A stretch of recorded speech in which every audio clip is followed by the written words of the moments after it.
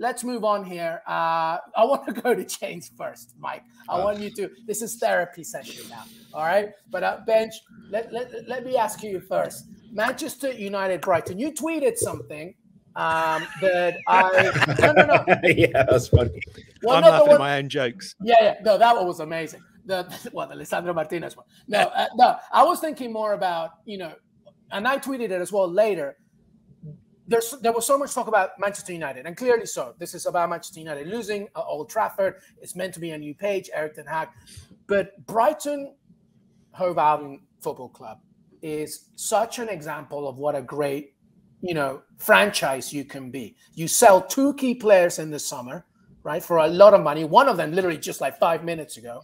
And it doesn't matter. The system, the culture that Graham Potter and the club has created is amazing. I know that you feel the same about Brighton and how well they did in this game. I mean, look at, we talk about it, and everyone was shouting it from the rooftops throughout this game and on the TV coverage, and rightly so, that they'd lost their 2 best players, Yves Bissouma and Marc Cucurella. I mean, Cucurella will be a tough one to replace, but look at Ben White last season as well. Like, yeah, crazy, but who was the best player on the pitch the whole game, with the possible exception of Danny Welbeck, which is a wonderful story.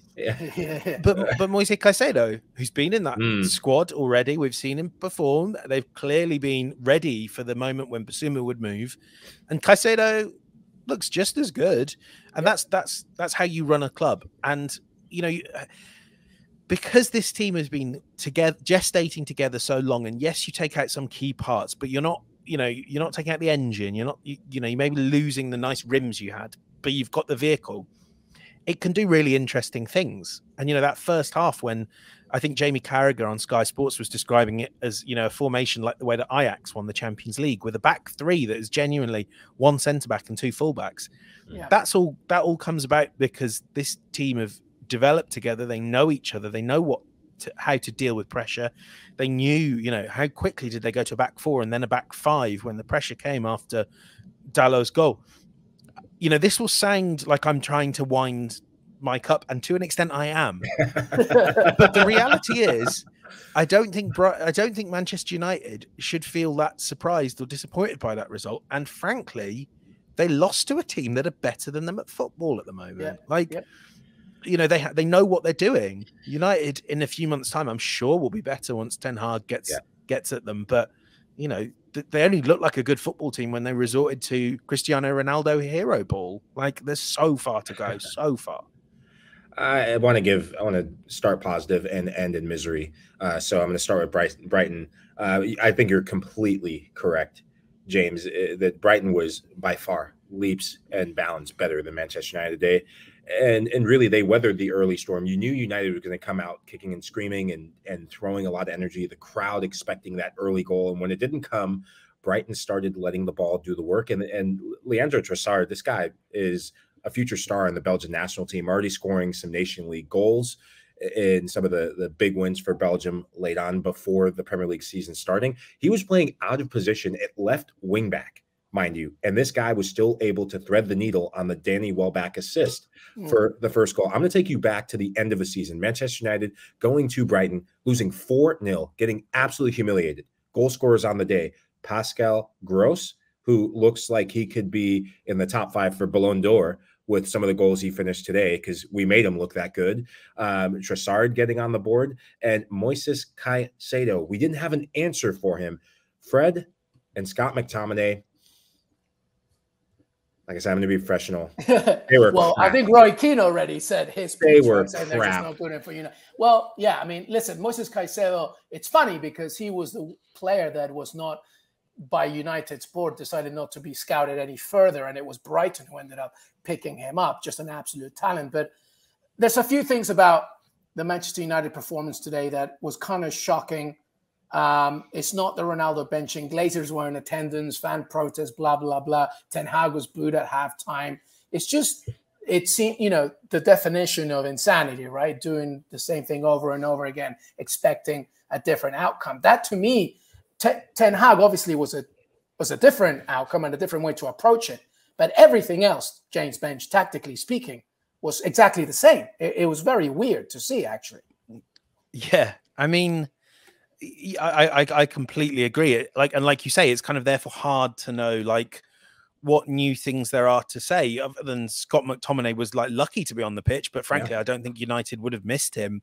And that clearly, like, I think because of that Ronaldo introduction, it kind of made you think maybe this is how United players feel comfortable playing football, is they don't, you know, and this isn't the right thing to do, and it's not what Ten Hag should do, but they have clearly developed into a squad that is not entirely receptive early on. And we remember we're one game into a 38-game season, but this looked like a team that's not receptive to principle yet, that will, when the pressure is on, will fall back to hero ball, to trusting whether it's Fernandes or Ronaldo or, you know, in the past, Rashford and Sancho, trusting that someone will bail them out.